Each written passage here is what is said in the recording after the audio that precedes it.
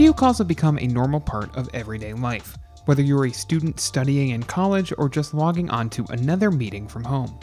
There's no shortage of video clients able to accept one-on-one and group calls, but Zoom seems to be one of the most popular apps for anyone looking to spend time virtually online.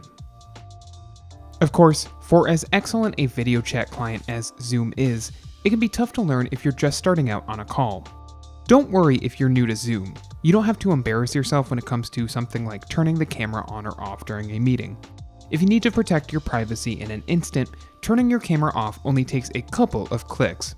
Here's how to do it. If you're starting the meeting, you can actually begin a call with your video turned off. On the desktop site, roll over Host a Meeting in the top right corner, then select With Video Off. Once your Zoom client launches, it'll start in video off mode by default, saving you rushing to the camera icon to hide the fact that you're still in your pajamas. If you're just attending a meeting, open the call on your computer and look for the Stop Video icon in the lower left corner of the screen.